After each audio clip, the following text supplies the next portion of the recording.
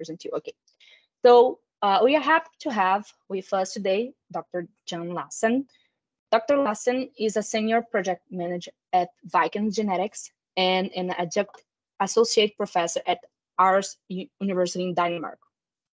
He has been at Viking Genetics for 6 years with a focus on developing data for breeding value estimation for efficiency and methane emission in dairy cattle.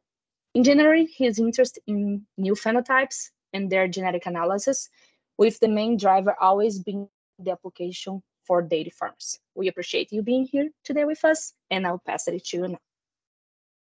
Thank you very much, and thank you very much for this opportunity to give this presentation for you people in Canada. I'm so fortunate to be part of collaboration with people from University of Guelph particularly, but also from other universities through projects. And it's always a pleasure to have meetings with you, and I really hope we can continue to have a good collaboration in the future. So no doubt in giving this presentation for you here. Yes, my name is Jan Lassen, and I have been working with this 3D camera-based measurements to do feed intake records and body weight measurements in a commercial setting, but I have not done it alone. And Jørn Rintomasen and Søren Borgersen, which are the co-authors of this presentation here, they have not done it alone. The three of us have not done it alone either, but we have been some of the key partners from Viking Genetics in order to do it. Viking Genetics, that is a Nordic AI company in Denmark, Sweden, and Finland, and we cover both a Holstein breeding program, a Jersey breeding program, a red dairy cow program, but also crosses and also more and more beef bulls, a beef program to meet the market requirements of beef on dairy crosses. We're very much working with this 3D camera-based system. We call it CFIT, cattle feed intake, and the abbreviation CFIT is also to indicate that if we know something about feed intake, we should also be able to say something about a fit cow. There are some key elements in the CFIT system, and that is to identify the cows individually. It is to predict or estimate the feed intake per cow per day. But if we want to go into the complexity around feed efficiency, we also need to know something about the body weight of the cow.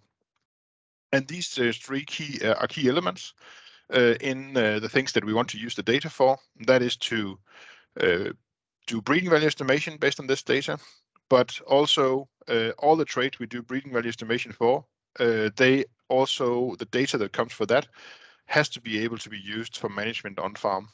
And that is key also for this, and that is something that I'll focus a lot on in the second half of this presentation here. How can you use the data for management on farm?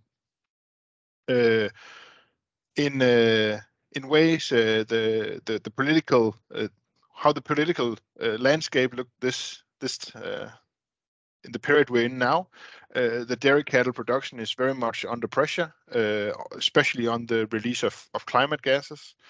And there we also believe that the input we get from CFIT system is something we can use to document initiatives and document reduction and mitigation strategies that is done on farm. We have something that we really want to use the CFIT system for also, in order to say something about cow behavior, especially eating behavior and behavioral structures in the herd, in the group of cows that are walking around eating from this buffet that is put in front of them. We also hope to be able to say something about the relationship between efficiency and health and efficiency and reproduction, but that's not where we are today. It's something that we want to collaborate with partners on also in the future. And then the system is continued under development. We're really riding a bike right now where we are putting on the wheels as we are biking on it, and it's really a nice journey, but it's also something that takes a lot of energy and is can be frustrating sometimes, but also very giving.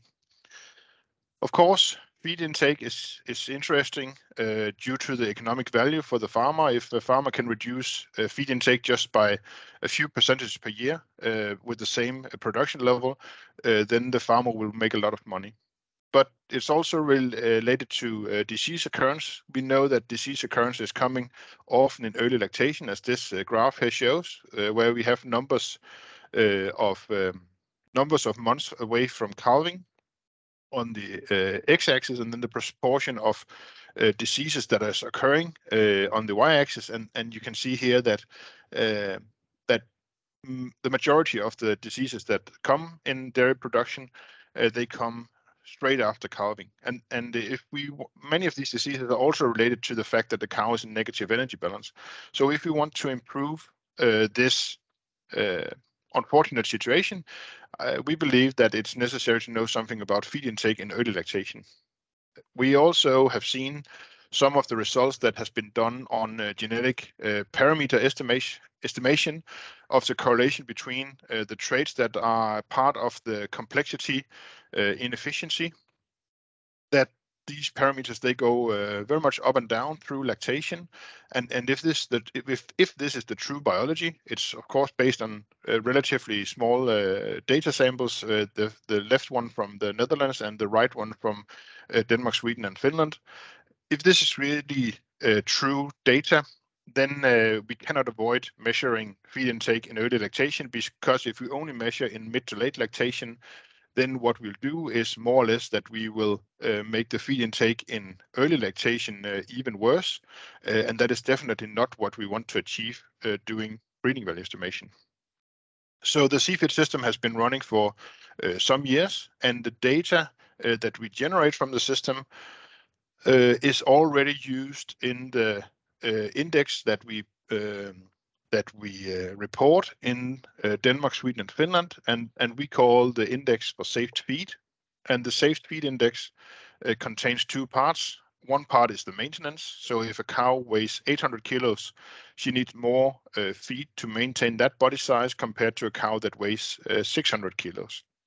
And we will then punish the big cow because that feed that that cow is eating is not used for anything. It is just a cost for the farmer, everything else being equal. Then the second part, that is the metabolic efficiency, and that is something that is related to the cow's ability to transform the feed and the energy that she takes in into products such as mainly milk production, but also slaughter weight and also fetus. So these two components, they are today weighted equally in the safe feed index, and that is the index that is a part of the total merit index that we use, and has been since 2019. So the strategy that we have in Viking Genetics, that is based on these statements here. We believe that full lactations are necessary, and they are necessary in all lactations. We need data from early, mid, and late lactation, and we also need data from old cows, because the data on old cows and the complexity around efficiency and also health status and feed intake related diseases, that is different in old cows than it is in young cows. We are in doubt that the research farm data that we can collect, especially in the Nordic countries, if we just sat on an island alone, it will definitely not be enough. But also given the collaboration we can be part of internationally, we still think that the research farm data we have will not provide enough data for doing proper evaluations. We also believe that the research farm approach is too expensive, it's time consuming, and it's also impractical in most commercial farms. We saw Tuesday a very dedicated Canadian farmer that is an inspiration to watch him with the fire in his eyes tell about how he has had both the grow safe and the incentive boxes in his herd, but he is not the average farmer, and I think it'll be difficult to find many farmers around the world that eager to have such research farm equipment installed. And then something that in my personal mind is very important, that is that the data that we have from normal production also is needed in order to do the documentation of what we're actually doing. So when we say that we select for improved efficiency, then we have to be able to document the effects in commercial farms. And if we don't have commercial farms with data, we will not be able to do that. So this is our strategy. And that's, of course, for debate, but that's where we have ended and the reason why we have started to do the cattle feed intake system. The cattle feed intake system looks like this. So it's cameras, 3D cameras that is mounted in the ceiling of the farm. They are 4.5 meters in the air. They are 2.3 meters apart, and they cover 2.5 meters on the ground.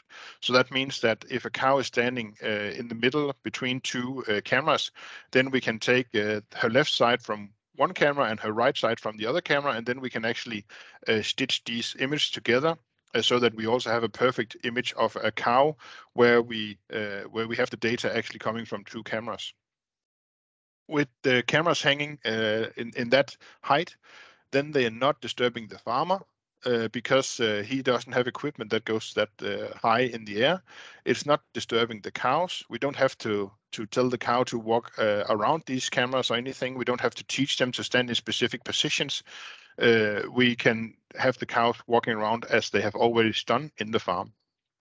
And that is of course these prerequisites is something that was very important when we started this project here.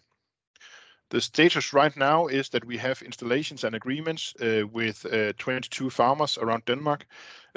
Because we are in Viking Genetics covering both red dairy cattle, Jersey and Holstein, then we also need data from these three breeds. And that means that we cannot make a breeding value for the Holstein population alone and then say, well, Jersey and red, they don't get any breeding values. So we are finding these farms and we're installing the equipment in those farms also so that we can do this breeding value estimation. Right now, we have data from 3,500 red cows, 4,000 Jersey, and 5,000 Holstein cows. And we continue to do installations over the next 2 years or so. That also means that with that camera structure, and the size of the herds we are in, we have more than 1,700 cameras collecting data 24/7. That means that we collect more than 90 million images per day, and those images are then generated into 700,000 feed visits per day. And those 700,000 feed visits per day, they generate a little more than 100,000 meals per day. And that is because we say that all feed visits that are not feed visits that are not that are less than 15 minutes apart, they are still within one meal. So if there's more than 15 minutes between two feed visits, then we say that a new meal has begun. But a cow can actually walk down the aisle and eat all the feed that she wants from different positions, as long as they're not interrupted by a 15-minute break. Then it's still a meal. The camera that we use, that is a camera that is called a Kinect camera from Microsoft. We have tested more than 20 different cameras, 3D cameras, and for this setup, the best camera we can use, that is the Kinect camera from Microsoft. So it hangs 4.5 meters in the air. If then we use the time of flight technology, so if the signal is sent out and it hits the surface where we know there's 4.5 meters, then there's no feed lying there. But if it's returned at 4 meters and 20, then there's 30 centimeters of feed lying in that pixel of the image. And then we can cover the feed both around and across the whole feed bunk, and then we know how much feed is lying on the feed bunk every 5 seconds. When we do the identification of the cow, what we do is that when a cow has been milked, then she is leaving the milking parlor. In this situation here, it's a Jersey cow. She's leaving the milking parlor, and we have a ear tag reader that reads the ear tag and says, this is now cow number 750 or whatever. And then together with the ear tag reading, we also take an image of the back of the cow.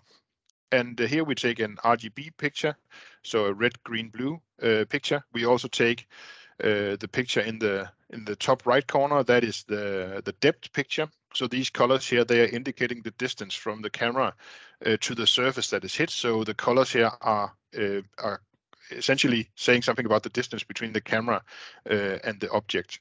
So with that, you can more or less see that there is a curvature here that is a 3D contour of the back of the cow. We also collect an infrared image. So an infrared in an infrared image, you can see, for instance, scars in the skin of the cow from a disease or an accident, and many other things. It also provides a lot of information that we can use when the cows are then standing. In the two bottom pictures, you can see the cows are eating. So when we have enough of these reference pictures that we have collected together with the ear tag, then we can use that and then say, if we have a cow that is standing and eating and looking very similar to the reference pictures, then we have the ID of that cow. And that is done using an artificial intelligence algorithm, a mask RCNN model. First, we used a contour model, but it was not precise enough. Changing from this contour PLS model into a mask RCNN model was a major step forward for us, both to do the identification, but also to have it done in all three breeds, both in red, in Jersey, and in Holstein cows. So the artificial intelligence algorithm essentially takes all information out of the pictures and use that to predict the cow, the ID of the cow based on the reference pictures. You can optimize all these things, and you can have a lot of discussion on how this should be done. This is how we have chosen to do it, and it works very well for us. If you go to the feed intake, then this is an image that represents how we estimate the feed intake from a visit. So we take a picture of the feed before the cow puts in her head, and then we take another picture when she takes out her head again. Then we subtract these two surfaces, the surface of the feed from these two images from each other, and then we get an image like this. So here, the red part, that is where the feed has gotten deeper. The blue part, that is where the feed has gotten higher.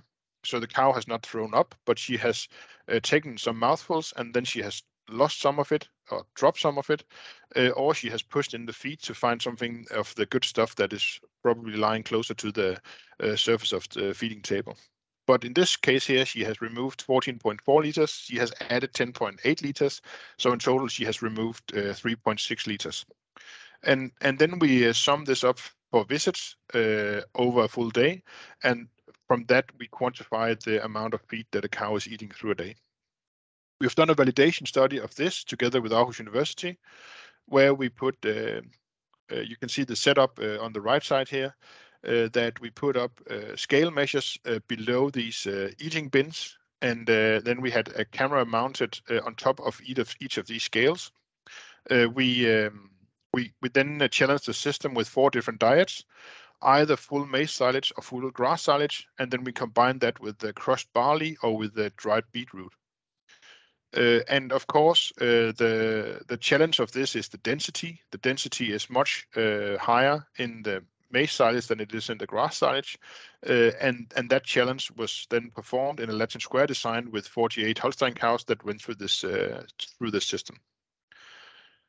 And the results from that showed that with all combinations of grass silage and maize silage with the beetroot and the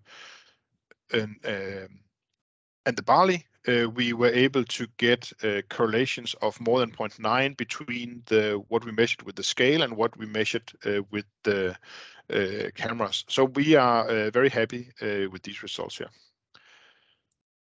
For the body weight, I show you results from Jersey, but you could also, I could have shown the same for Holsteins. It's essentially the same approach, and it's also very similar results.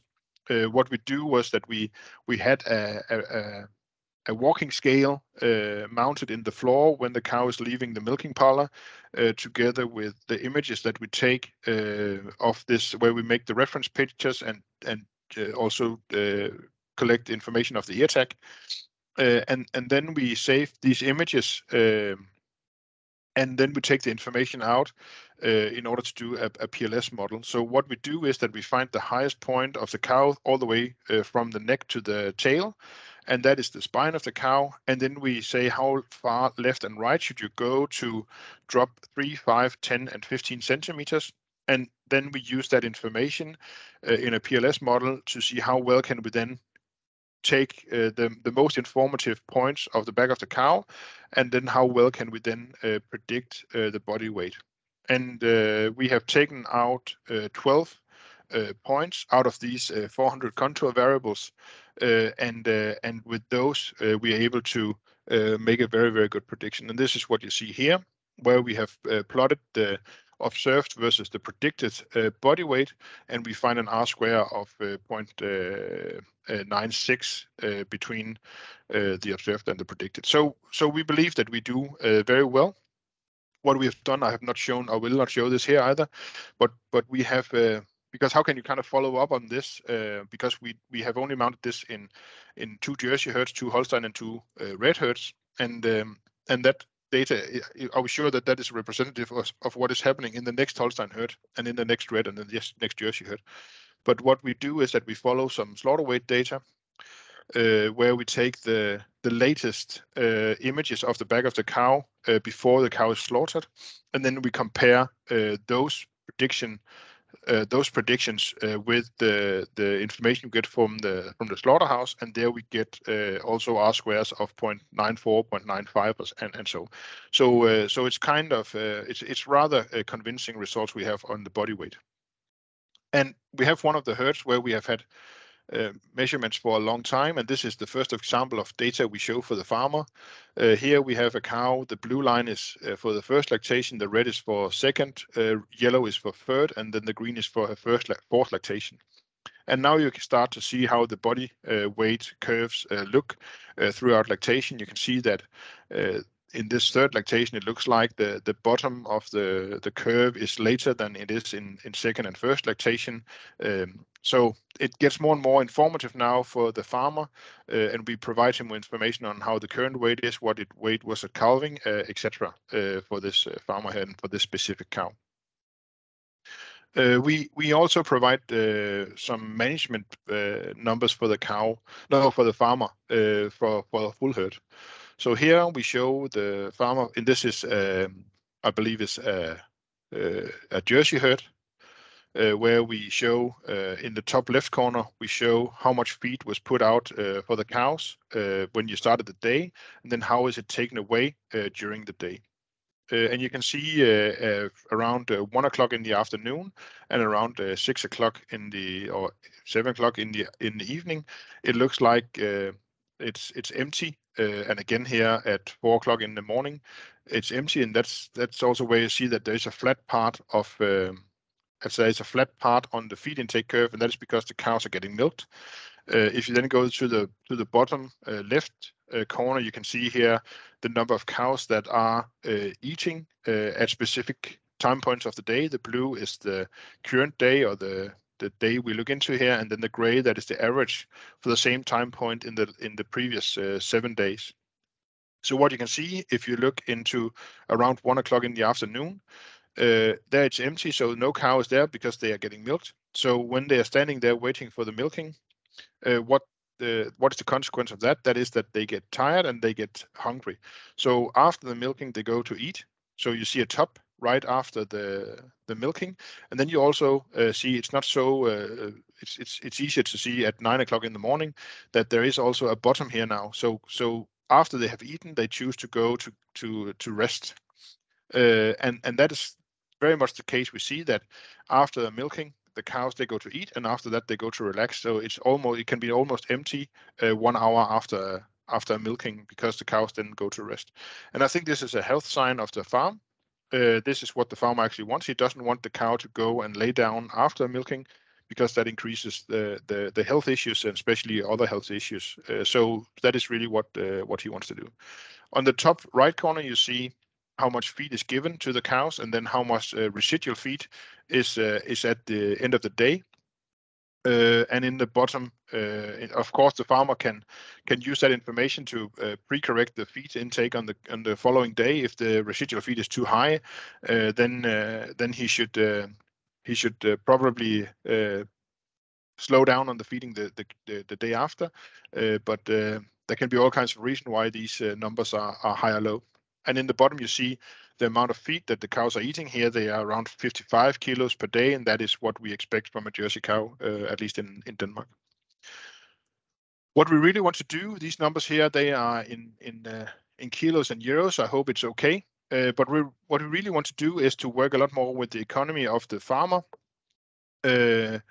And what we have shown here is in the first 11 herds, we have made some numbers on how many kilos of dry matter a cow is eating on average in the herd per year. What is the yield production in energy corrected milk per cow through a year? And if we have that information, we're actually able to predict the methane, at least the Danish national reporting for IPCC, that is solely based on intake in kilos of dry matter. So we are actually able to say how much methane a cow is producing based on the reporting we use for national reporting for IPCC should also be okay to use on a cow level on a Danish cow. So we can also point at those that have the highest methane production and the lowest methane production. On average, the contribution margin, very simplified contribution margin here, using 33 euro cents for a kilo of energy corrected milk and 20 euro cents for a kilo of dry matter. You can see that there are some, well, on average, these numbers here look as we expect from a Danish production circumstances.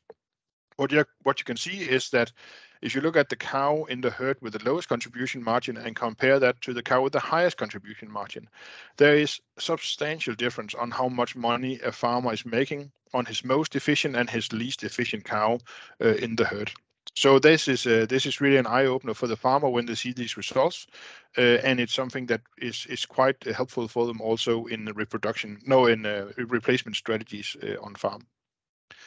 So now I'll try and guide you through some of the management tools that we present for the farmers with the data that we have. What we want to say is something about feed intake at the different yield levels, and we try to do that at some summed amounts of feed at specific parts of the lactation. And now I can see I've done something. This is Danish, and it means calving, and the golding out here, that means the dry off. So what we present for the farmer, that is the amount of feed that the cow has been eating for the first 30 days to give an indication on how well has the cow started after calving.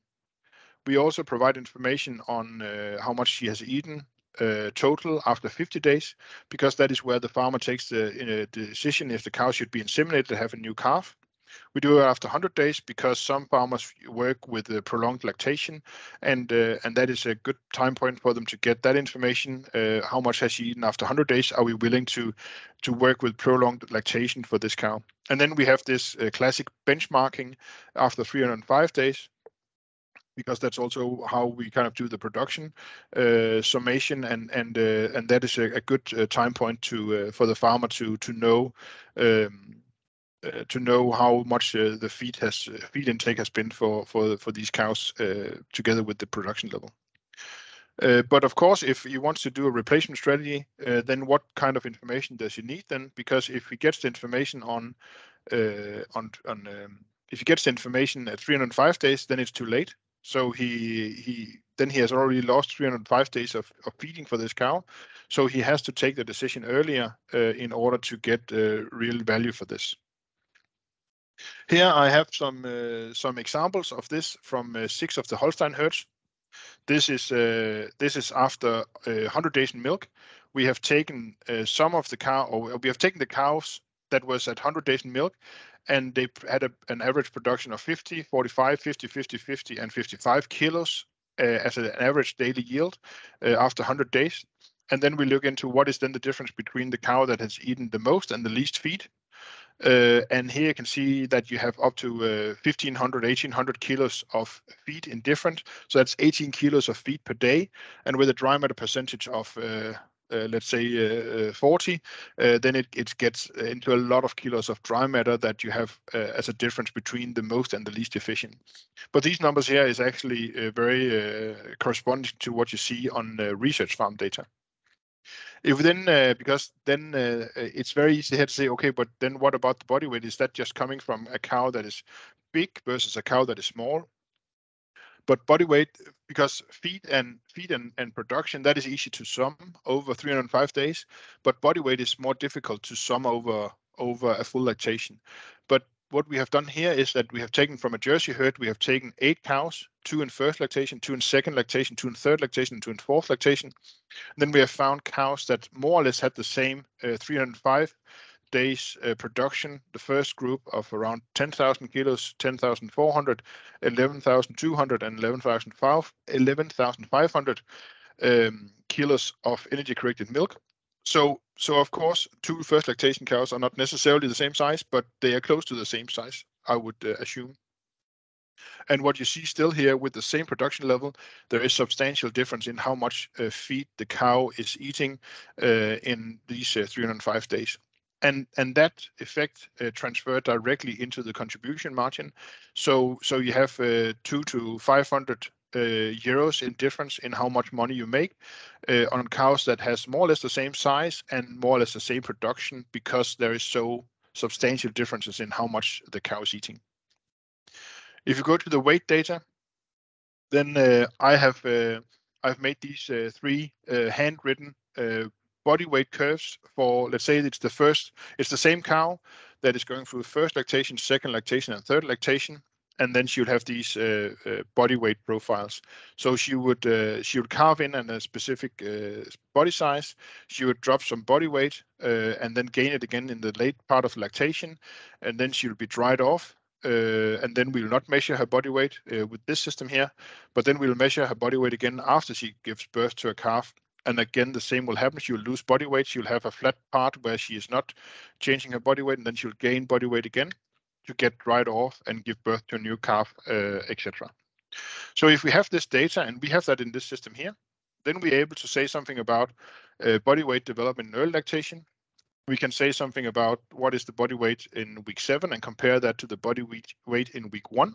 And then we can say how much have the cows dropped in body weight. We can say something about weight development in the dry period, because we know what she weighed in the last week before she was dried off, and we know what she weighed in the first week after calving. And then we can say something about how the body weight development was in the dry period. We can also say something about how many days from calving is a cow when she reaches her minimum weight, because that is when she will be able to get pregnant again. If she is in negative energy balance, she will not be able to maintain a fetus, and that is an important information for the farmer.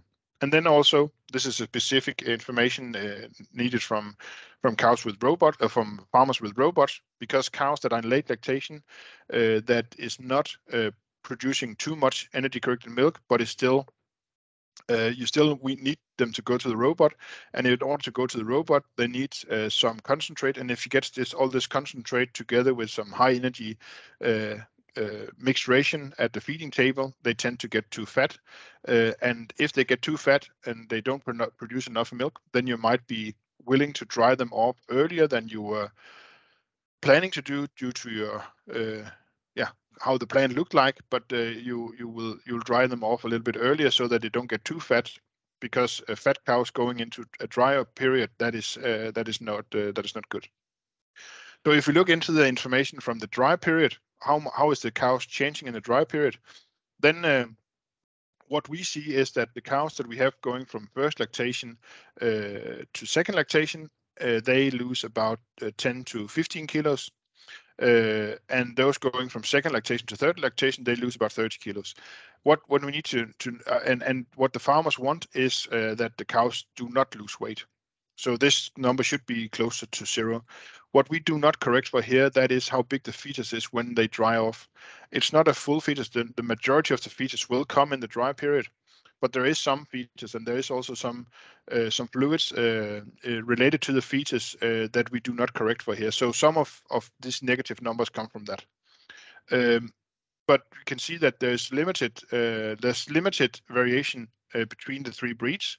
But if you go into breed-specific information, then what you can see here is that there is substantial differences between the herds within the breed. So these are from the 6 first red herds where we have installed the equipment. So the reason why there is just a minus at the first to second lactation for herd 5, that is that we do not measure those cows currently in that herd, but we will in the future. But herd number 2 is actually a herd where he is well aware that the cows are losing too much body weight in the dry period, and he is also what the consequence of that is that he's lying very high in death rate actually for the cows. He's plus 6%, where the average for red cows in Denmark is around 2. And what he has done lately is that he has changed focus into this dry period feeding, and now he has actually we can see in the curves that he is up around -5 to -10 kilos in the body weight change in the dry period. But it takes time to change these things here. But this is information that is very useful for the farmer in order to do something about the dry period. It's a period where, at least in Denmark, you tend to kind of more or less forget about these cows, but it is it's not a holiday to be a dry cow, but it's kind of where you kind of reboost in order to perform in the following lactation. And if that period is not handled well, you will run into trouble in the following lactation. So it's very important for the farmer to focus on this. If you look into body weight change in early lactation, again, you can see that the variation between breeds are not that big. We lose about 10, 15, 20 kilos in the first 7 weeks after calving. We would have expected this number to be a little bit higher, but it's not. But that's something we can discuss. But again, the variation is not that big between the breeds, but it's actually quite substantial differences between herds within breed. And what you can see here for herd number 4, when we saw these numbers here, we asked the farmer if he had some issues with the cows, that if they were losing too much weight, we could see that they were losing more weight than the average Jersey first lactation cows in other herds. And when he got this information, he went home and changed some of the information in his diet for the cows, and now he has changed this curve so that he's also lying on these -5 to -10 kilos in body weight change in early lactation. And he says that the cows, they are performing better, higher production, better health, etc. So again, an example where we have helped the farmer to change management into a better production. Minimum weight after calving. So how many days does it take for a cow to get into positive energy? To get into positive energy balance. And what we can see again is that there is not that much difference between the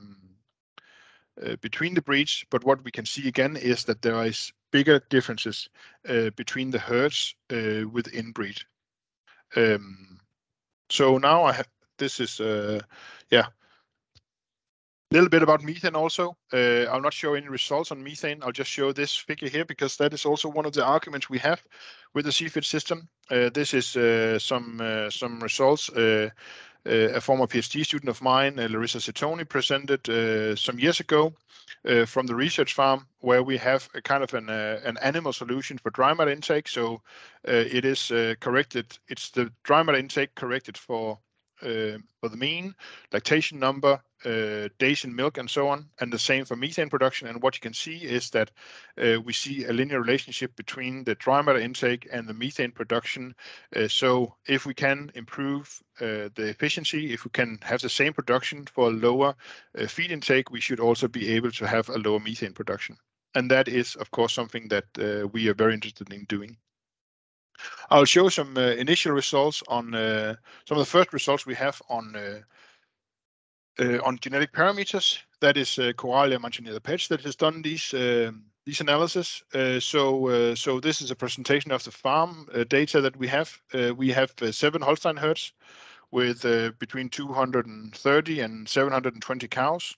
We have data from 4 Jersey herds in this study here, from 270 to 430 cows, and then we have 6 red herds with 225 to close to 500 cows in these herds here.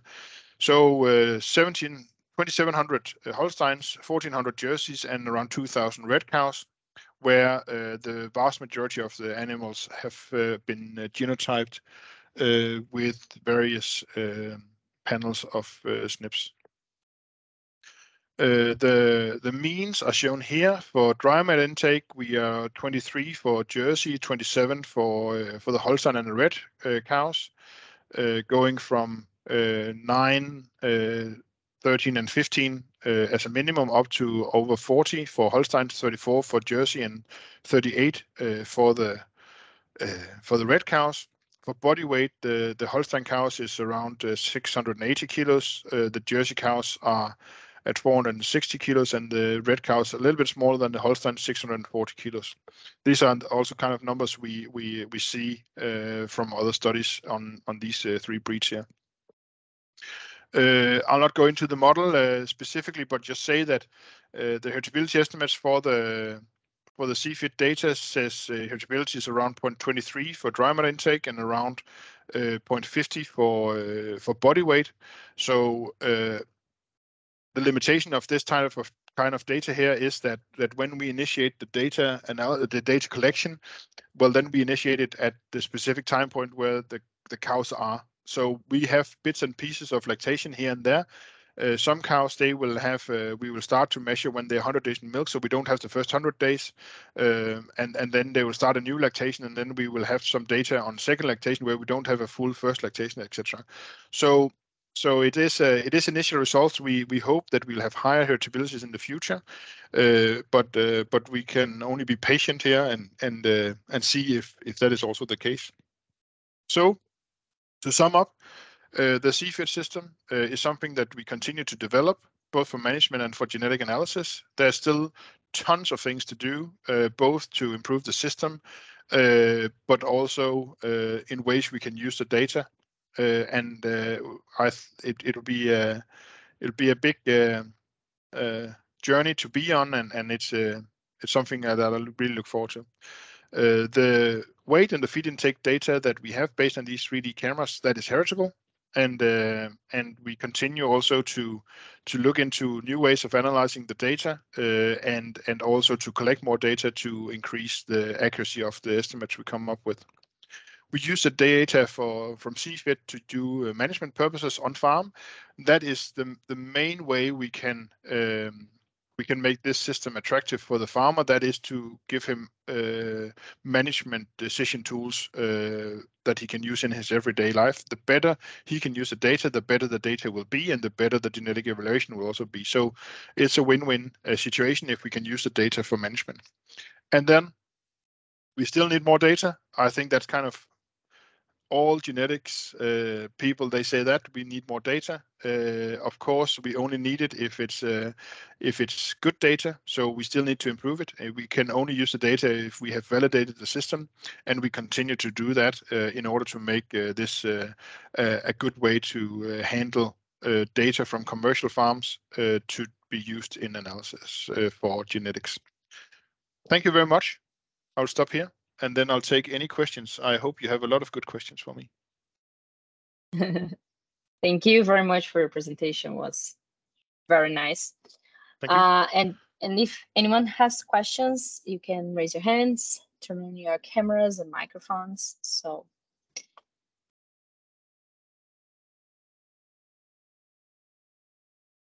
yeah, I was here wondering when you were talking about the data collection part, that the camera capture everything, and I was wondering, the data is processed in a central place where all the data is processed, or the farmer needs to have a computer or something like this in the farm to process this?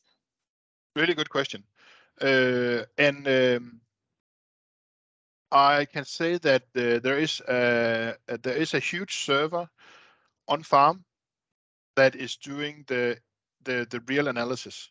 So that is done on farm, and then all the data is then transferred to a central database where we can access the data. But some of this analysis is actually also done within each camera. So there is a small computer attached to each camera, and that camera can do the first pre-processing of the data so that it's usable for the analysis. So we don't store all the images, because if we did that, we would run out of space within a few days. We do record and save all the visits. We also continue to take all the images that we get from the references. We also store them historically, also because that is kind of a way where we could look into new phenotypes that we might be able to predict from the images of the back of the cow. And if we have those historically, we can also predict them historically. I hope that answers your question. Yes, he answered. Okay, but so the computer that the farmer has on the farm will delete these images in a period of time, because you guys have the backup. Yeah. So for instance, we have done some all the validation studies that we have done, for instance, for the identification and so on. There we have had a huge hard drive where we have stored all the data. So we have I don't know, let's say 10 6 weeks period where we have all data, and Okay. that data, that is something we can look back into and say, we know that data. We can improve our algorithms based on that. It's the feed intake algorithm is not perfect yet, and I don't perfect what is perfect, but it's still something that we can improve. And given that we have such validation data, that is something that we can use to improve the data. So one thing that we are often questioned about, that is, what do you do with two cows standing next to each other and sharing kind of the same feed? They can take bits and pieces here and there, and that is how the life is in a farm. That's the same if I'm together with 4 friends and we have to share a bowl of mixed candy. Then there's something that I prefer over my friends, and I want that over my friends. And that's the same with the cows. And that's something that's some of these behavioral traits that is difficult to measure.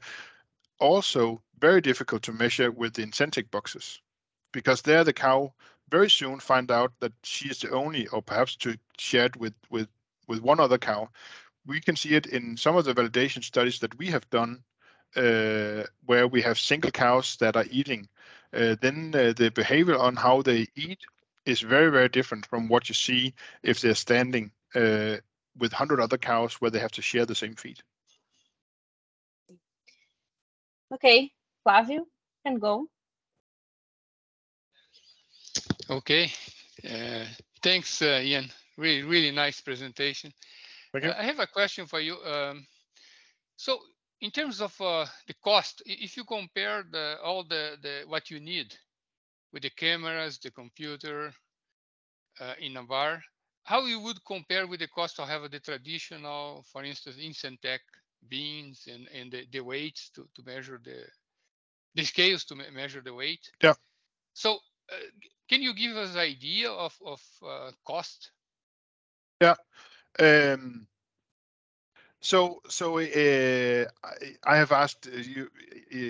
You have also asked these questions before, and I'll still a little bit of a fluffy answer, because I think that I think it's cheaper than what you see with the scale-based systems. One of the challenges is that if we are Viking Genetics, we are not Lely or De Laval or some big company that can go, or GEA, whatever they're called. So there is a big pond between Denmark and Canada. And if we go to North America, and we want to go to North America to install it, then our cost to start up in North America, that is something that we don't have experience in that, and it's something that will be pricey, and therefore we will have a cost extra on that part here.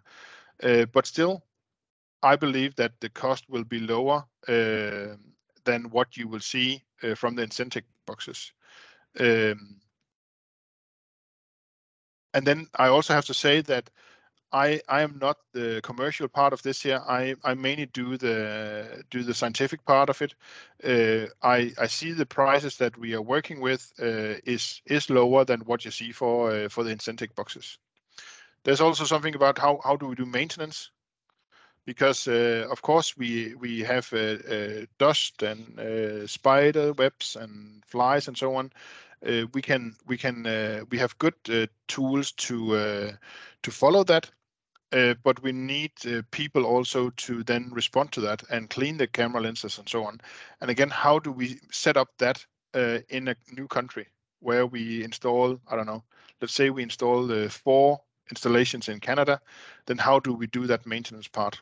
So I think some of these things here that will influence it.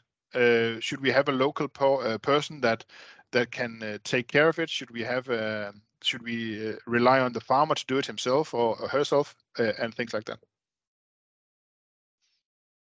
Okay, thanks a lot. Yeah. Okay, anyone has questions? Dr. Lassen? I can also say that I come to ADSA in Ottawa, so we can continue the discussion there also on the prices and so on. I might be wiser at that point. Okay, Lucas, if you have questions. We cannot hear you.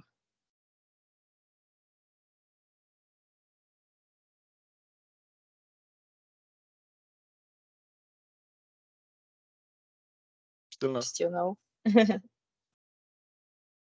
Yeah, just type on the chat and we can read it, your question. Okay, anyone else while we wait Lucas to type his question?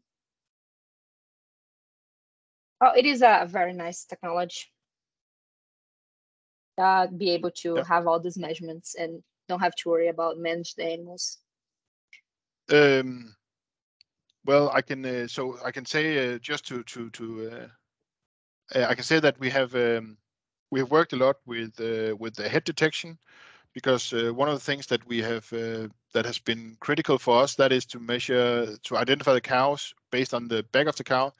But the back of the cow is standing relatively in the same position, whereas the head is moving a lot, and at the head you have the ears, and they are moving even more. So cutting out the head of the image, that is something that has been quite critical, and something that has the way we have handled that has improved also the algorithm quite substantial. And then also we have worked a lot with how to take what can I say events into account in a more optimized way. So if the farmer has a visit from some friends or some colleagues, if there's a dog walking around, if there's a tractor driving down the corridor, etc., then that has to be taken into account. So it's not measured as feed, but it should be measured as an event that is not related to the farming or to the feed intake. So that automation of that has been a big help. And then we have also we go away from, because we can see the farmer. If you ask a farmer when he's feeding the cows, he would say it's at a very specific time every day and it's plus minus 5 minutes. But we can just see that is not the case. There is substantial differences in when they feed the cows, and no matter what they say, then the fact is here that we actually have images that tells us with a timestamp that tells us when the tractor is giving the feed to the cows, and it's very hard to argue against that. And therefore we have actually changed it so that we don't have this fixed window where the feeding should start, but we have made it more automated, that we find this time slot where the feed is given to the cows, so it's more optimized and more flexible than the rigid system we had before. No, you are muted. Sorry. Sorry. So we have Lucas' questions. So my question was how the cameras identify the left, right halves of the cows. Ear tag, RFID. Yeah.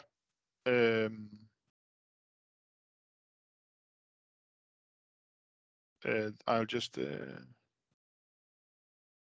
seconds. So I share this image here now. Now you can actually see this example down here that kind of tells this story. This cow out here, she is standing on the edge of the image. You can also see it both with the RGB picture, but also with the depth picture.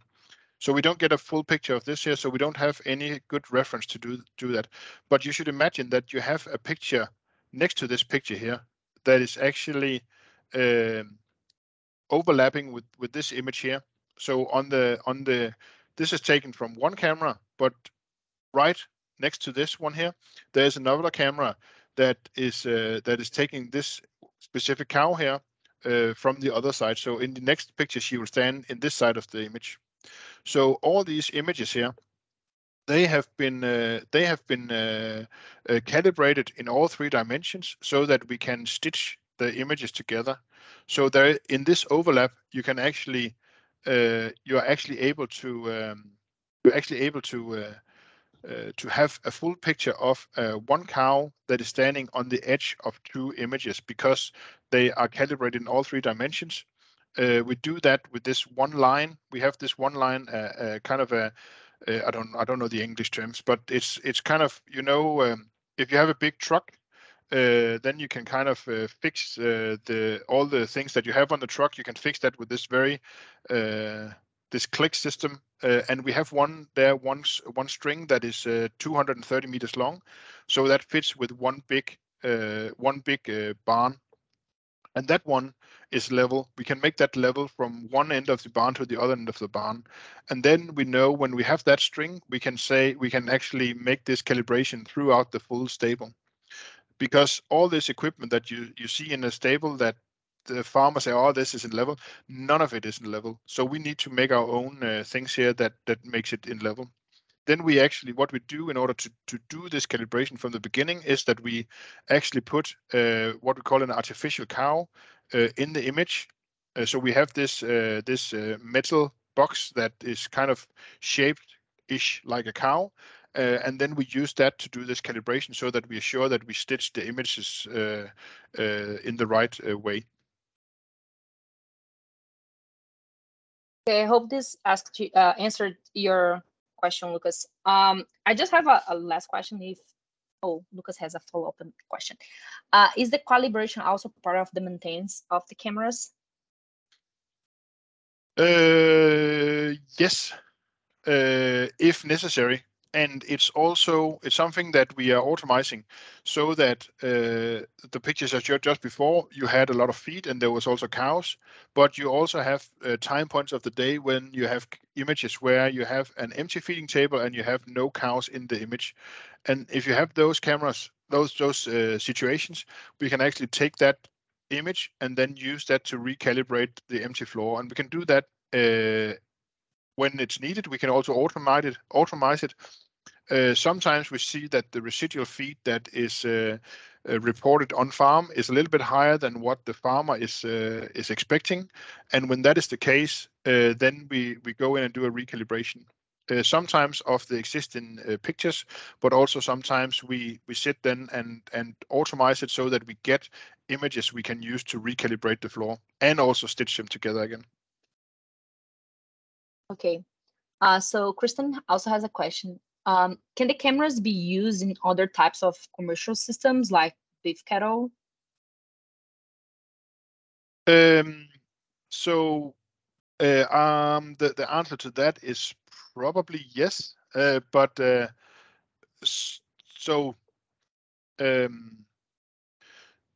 backbone in our system here, that is that we are able to read the ear tag in a corridor where cows are walking through one by one, and take images of those in order to re-find the cows when they are at the feeding table or in the barn or whatever you want to put up the cameras.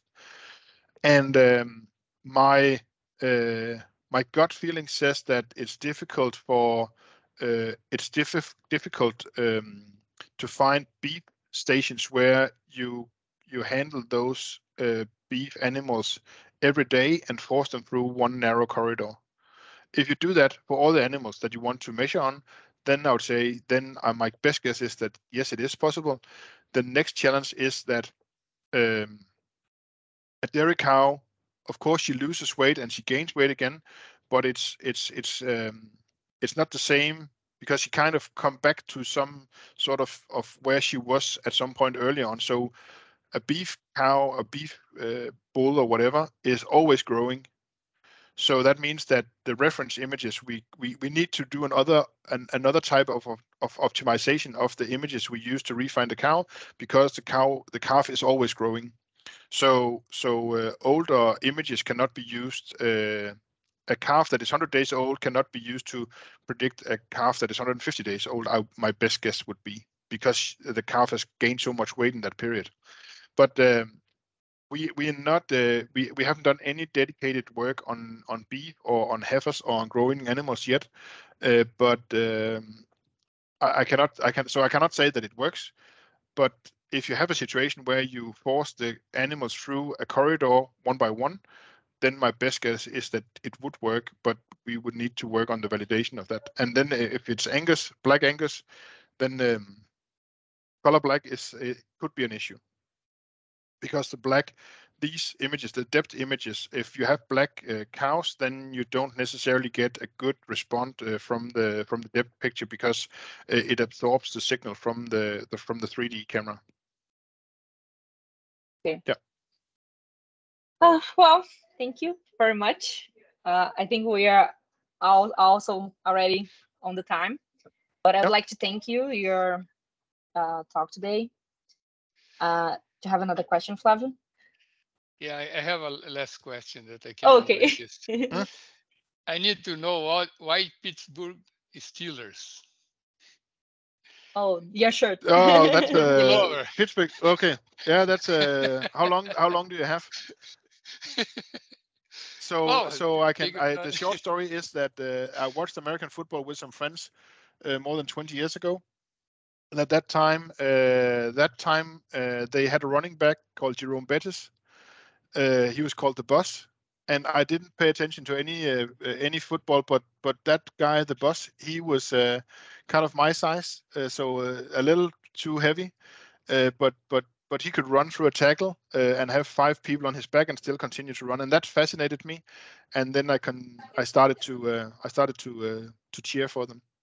I've been to Heinz Field, I've seen one game, and I've also been in London to see them. So, yeah.